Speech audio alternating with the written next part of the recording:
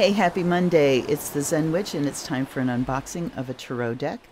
And this morning, the deck is the Wildwood Tarot, Wherein Wisdom Resides by Mark Ryan and John Matthews, with card illustrations by Will Worthington.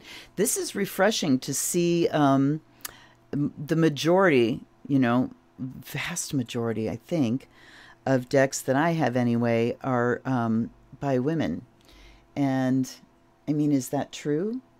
Now, I'm not sure that that's true, but I want to find out. And welcome to my second cup of coffee, by the way. This is a morning shoot, but it's really gray. And you know what? I'm going to take a second and show you my woods. This is my paradise out here. And we have a high wind warning this morning, so things are starting to dance a little bit, not quite a lot yet. Okay. Thank you for going on that little journey with me. Anyway, here's the Wildwood Tarot. Wildwood, this is pack contains 160-page illustrated guidebook, 78 cards. It's by Sterling Ethos. The Wildwood Tarot will take you on a mystical journey for answers. Look to the heart of a primeval forest where deep ancestral wisdom lies to help make sense of your world today. A beautifully illustrated card deck, the Wildwood Tarot is fun to use as a meditation system, a divinatory oracle, or a source of profound knowledge. The cards draw inspiration from pre-Celtic mythology and a belief system steeped in shamanic mysteries. It's easy to quickly access the magical lore of the Wildwood through descriptions of each card, revealing its historical and mythological background as well as its divinatory meaning. From the Green Man and Woman to the Hooded Man and Blasted Oak, authors Mark Ryan and John Matthews introduce forest archetypes based in the seasonal rhythms and festivals of the ancient year. Step back in time to better understand where your life's path may lead. Again, 78 cards, 160-page booklet, Sterling Ethos, New York. We don't have a copyright on this, but we'll look at it in the book. Nice big box. And, okay. I mean, so these things are where you put your thumbs to hold it when you take the lid off. Why are they at the ends like that? That doesn't make much sense because I can't do that. Okay. And look at this great shaman, clearly female with the antlers on her head. And then we've got like the hermit here. Let's look at the copyright. Right, quick. 2019. This is new. We have the deck separated into 2 chunks in the box.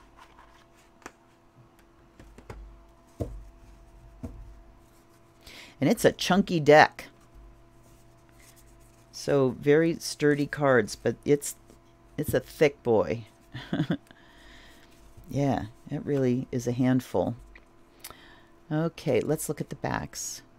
We have kind of a Celtic tree of life where the roots go down and intertwine as Celtic knots. Wake up, fairies. Wake up, fairies. There we are. Really nice.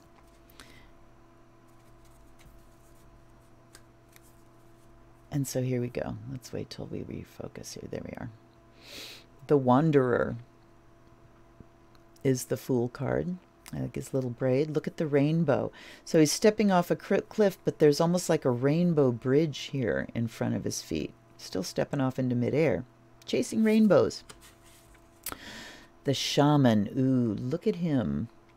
He's got like a bear on his head. That looks like a bear to me. And we've got an altar with the tools. There's like an antelope skull for a wand. There's a hollowed out antler for a cup. There's an athame, and we've got a little fire brewing there. I guess the stone itself would be the pentagram. The seer for the High Priestess card. Look at her shawl of owl feathers. Ooh, she's lovely. And look at her looking in the basin. The green woman for the Empress. Look at her appliness. Look at her appley belly. Ooh, I love this. And look at, there's like little imps in her hands. She is certainly the green woman. And then we have the green man. Look at himself there. Look at the horn. Oh my. I have a huge drinking horn. And it's really fun at gatherings with people to fill it because you can't set it down. You have to keep passing it until it's all empty. The ancestor. So this is in place of the Hierophant. The forest lovers. Kind of around a maypole tree, and they are handfasted. Look at the ribbon there. With some lilies, the archer. This, I believe, would be the strength card. The stag. I am not going to try to relate them to tarot here. The hermit. The hooded man is the hermit. Look at the wren. Oh my, look at the wren. Wait, pop in. There's a wreath. There's a wren. We have wrens that come and visit us like on the solstice every year. The wheel. That's pretty interesting. It's like a shirt. It is a shirt. Is it being woven? I mean, you don't weave a shirt. You weave fabric and then you make it into a shirt. Interesting. The wheel. The woodward. Like a guardian spirit. And look at the links there. The mirror. Oh. Look at her. All right, this is my ranking favorite in the deck so far. With a heron. Uh-oh. Had to take an hour's break there for some important family calls coming in. Continuing the journey.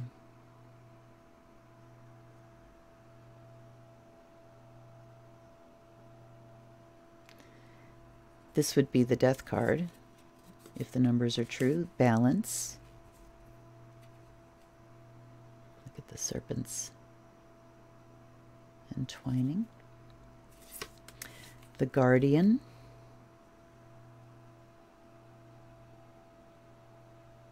That looks like a big bear. Come on. How close do I have to get?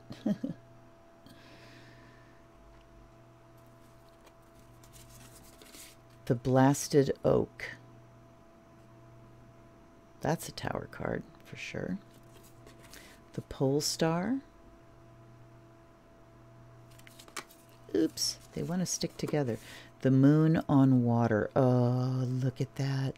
One of my favorite things in the whole wide world is full moonlight coming through bare trees onto snow, and moonlight on water is a close second. Just looking at the creatures there, we've got a bull, we've got a heron, we've got herons flying, the sun of life, the great bear, there we go. The world tree with the labyrinth. And now we come into we come into the court cards first. King of Arrows, Kingfisher. So first of the suits is Arrows. Queen of Arrows is Swan. Knight of Arrows is Hawk. And Page of Arrows is Wren. So we have animal totems as the court cards. I like that. And then we're to the Ace of Arrows, the breath of life. And I like the idea of arrows being air. And this is getting me excited because obviously this is air. Arrows, not blades. Me likey. 2 of arrows, injustice. Very cool. That very much echoes the standard tarot imagery. 3 of arrows, jealousy. Look at that. Ooh, a flaming heart pierced by arrows that you yourself shot. Oh, what an image that is. 4 of arrows is rest. And look, all the arrows have missed him. 5 of arrows, frustration. I love the keywords. Frustration. Look, he's shooting all these arrows and can't hit the mark. I love this imagery. 6 of arrows, transition. 7 is insecurity.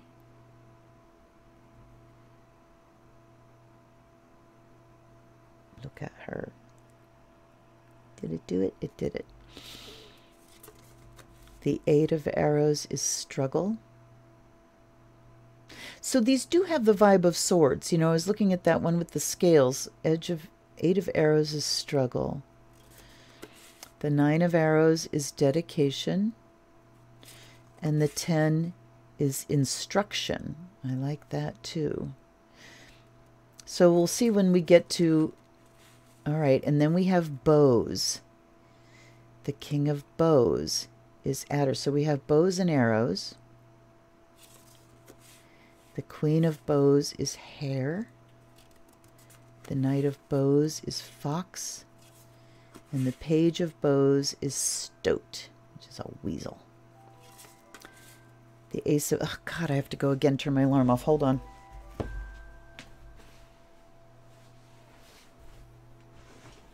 Is this why I don't shoot videos in the morning? Though it's not morning anymore. It's now noon. Ace of bows, spark of life. So the bows are fire. Interesting. 2 of bows is decision. And we can see kind of the wands imagery for fire. So I'm okay, I'm going to confuse myself, so never mind. 2 of bows is decision. 3 is fulfillment. I really like the keywords here.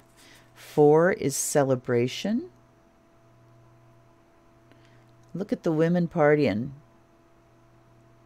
Very feminine. 5 of bows is empowerment. 6, abundance. Interesting.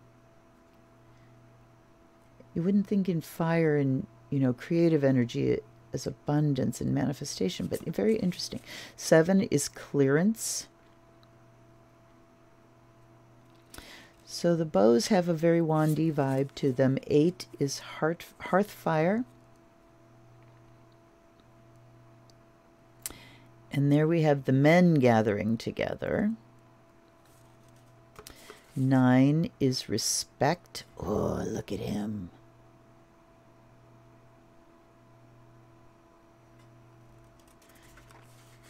10 is responsibility. So these definitely have the wand vibe. So we still have wands as fire and blades as air, but they're arrows instead of blades. 9, look at that, respect, holding the boundaries. That's very cool. Responsibility. Then we have stones, which of course are going to be pentacles. And we have the king of stones is wolf. Oh, yes. Queen of stones is bear. Power cards. Knight of stones is horse. These are seriously powerful. And the page of stones is lynx. I love it. Ace is foundation of life. We've got all the carvings on the rocks, all the symbols. 2 of stones is challenge. 3, creativity. Look at her. 4 is protection. Oh. Shelter. would be another great word for that. 5 of Stones is endurance. I love this. Okay, so think of 5 of Pentacles, where you're shown sort of out in the cold. You know, usually it's passing a church window where there's light streaming through, and you get the idea of people being safe and warm inside, and the people outside are out in the cold, left out. 5 of Stones is endurance, so it talks about getting through those tough times rather than just being in them. How do we get through? It's a test of endurance. 6 of Stones is exploitation. We've got hives. Okay. 7 is healing. That's lovely.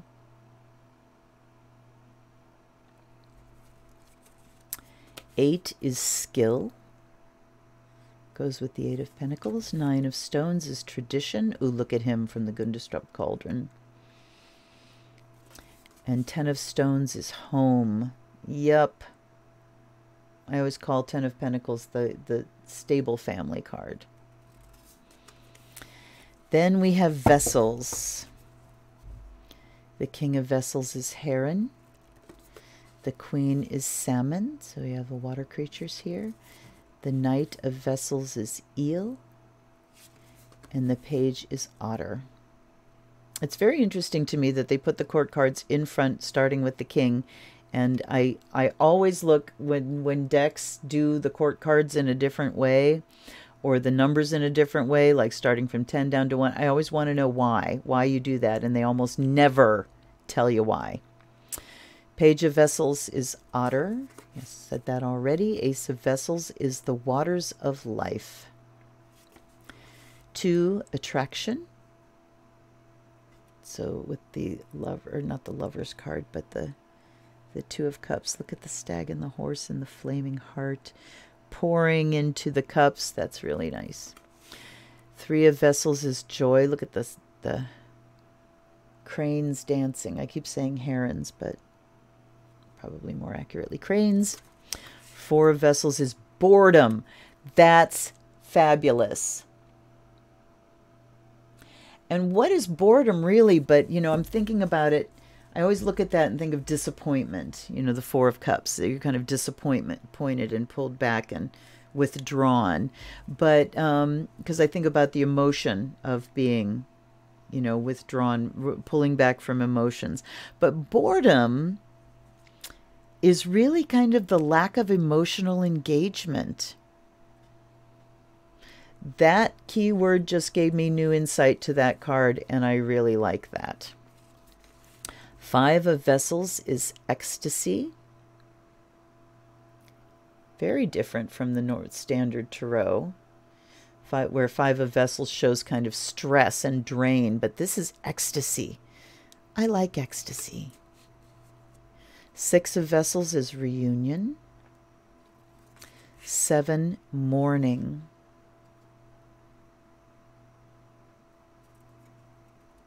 Interesting. 8 is rebirth. Another interesting twist, because the 8 of Cups usually shows someone walking away from cups that are stacked up. So walking away from situations that sort of drain your emotional energy, or where your emotional energy is not rewarded. This is rebirth. So what happens when you walk away from that shit? You get a rebirth.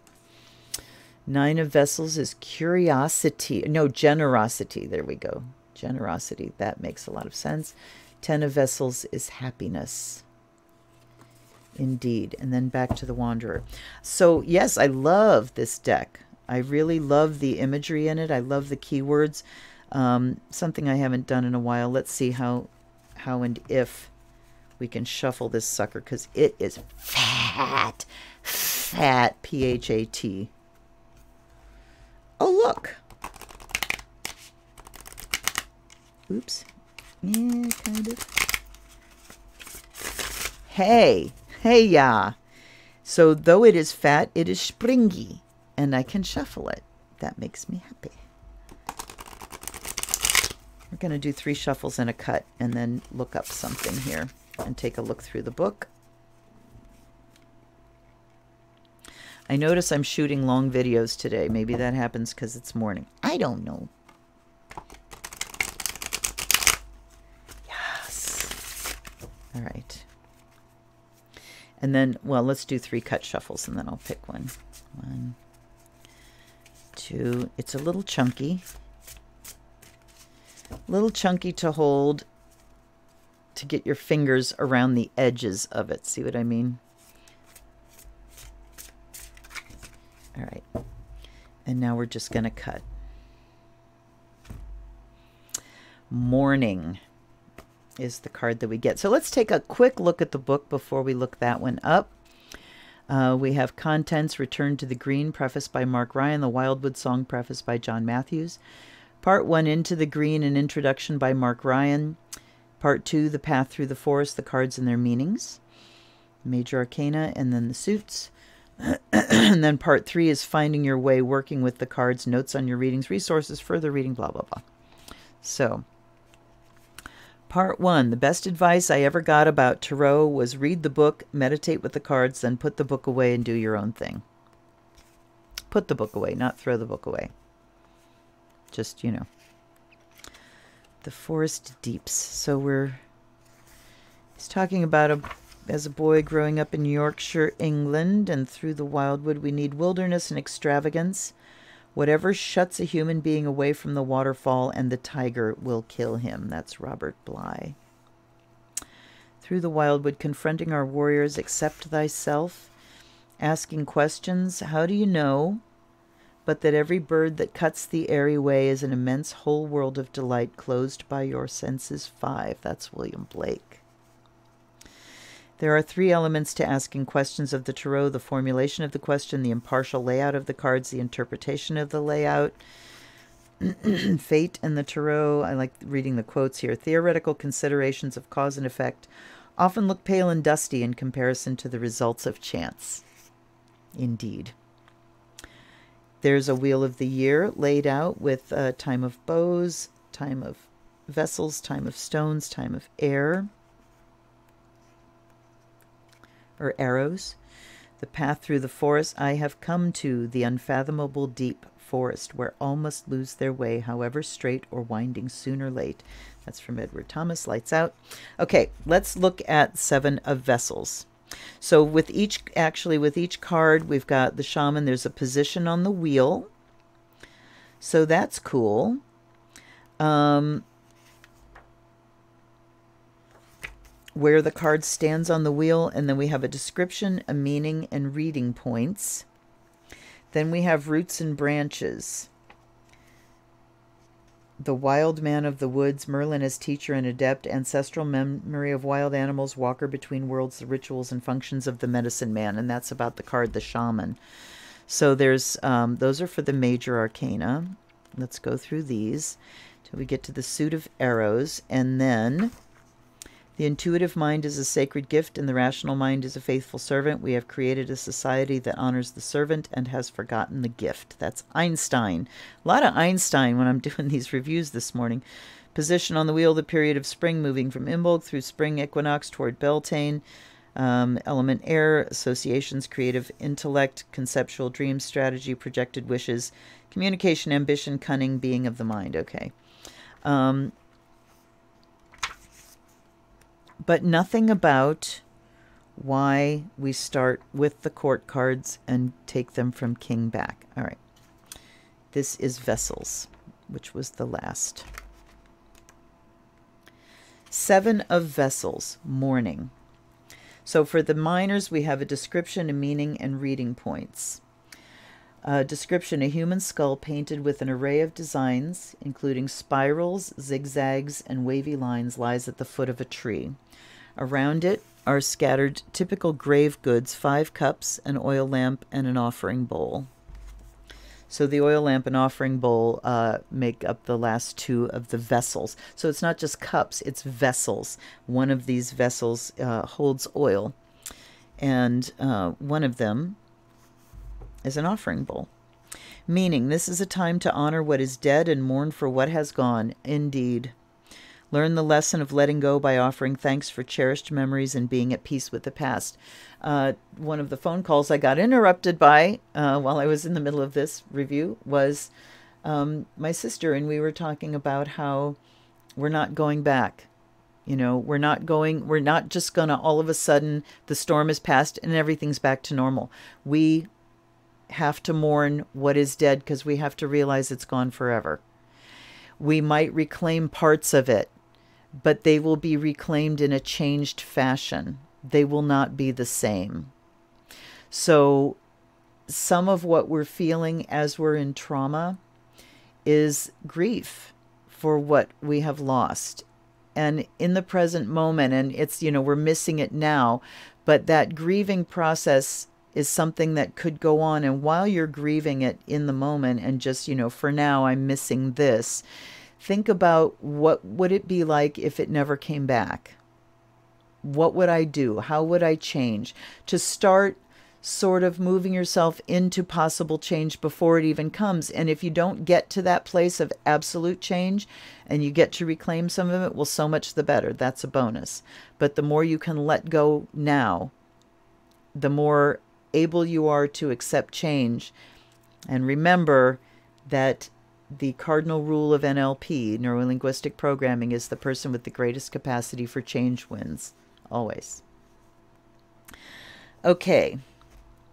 Mourning begins this is the reading points. Mourning begins the process of recovery after failure or bereavement. So there's grieving and then there's mourning. And they're talking about mourning being the process of recovery. This process may even be unconscious, for we often do not realize what things were significant to us until they are gone. Mourning serves to ritualize the process of being at peace with loss and honor the passing of what is important and significant in a personal relationship. And personal relationship includes your relationship with your life as it was, not just person to person. It is you in relationship with the routine of your life and the substance of your life before everything changed. It allows the tidal flow of emotions to rise and fall naturally through the psyche and bring a sense of closure or completion and peace. This may take time, of course, and some losses are felt more acutely than others, as mourning is a very personal and individual process, sometimes taking years to complete. In Ireland, the wake exemplifies one way of processing and dealing with loss by turning the ritual into a celebration of life and achievement. The celebration of the completed journey and the beginning of a new one has been a part of the human mourning process since the dawn of time. Whatever the loss, whoever the wake is being held for, let them go with love and honor their passing with fond memories. Hold the golden, beautiful moments of life close, and let their passing not go without a note of reverence for a life fully lived. Very pertinent to what we're going through right now in the height of this pandemic in the U.S. I mean, we're probably not even at the height yet. New York is certainly a war zone. Where I live in Ohio, we're managing to contain things, but it's going to be this way for a long time. So, time to grieve, time to acknowledge how things have changed and accept those changes and steer those changes in the best way possible. So I've talked about, you know, getting away from Facebook and doing my shoots in the morning so I have time for the shoots and then going to sewing in the afternoon. And what's getting sacrificed now is all this time wasted. I mean, not wasted. I'm engaging with people, I'm learning, I'm whatever, but time sucked away by Facebook. So that loss is your gain. And, you know, I'm not grieving that loss. It feels good to get away from something that really does. Facebook has a strong attraction to it. And it can be very addictive. So I would rather put that into something I'm also strongly attracted to, which is making these videos for you. And it is engaging my creative ability rather than just my anxiety, which is what Facebook tends to do. So anyhow, that is the Wildwood Tarot. I would recommend this on all counts. It's certainly got the it factor. It certainly spoke to me. Let's see how easily it goes back. Ooh, perfectly in half. it's a gorgeous deck. I love the reimaginings. I love the keywords. I've gotten some new insight into my regular tarot just by going through these keywords and not even really doing a full reading. And what I tend to do when I get new decks is I will look through them and then I keep them in order until I do a review, and then I can really shuffle it up and start engaging with it. So, again, plans. I've been planning to do more reading work and everything, and then I started sewing masks. So that need is going to supersede all of them. But in the meantime, I do have a plan to start doing some regular readings, on a weekly basis at least. We'll see what happens. You know me. I do what I can. Please engage with me. Please like and subscribe. And I look forward to seeing you again on Friday with another Oracle unboxing. Until then, this is Luna, the Zen Witch. Blessed be.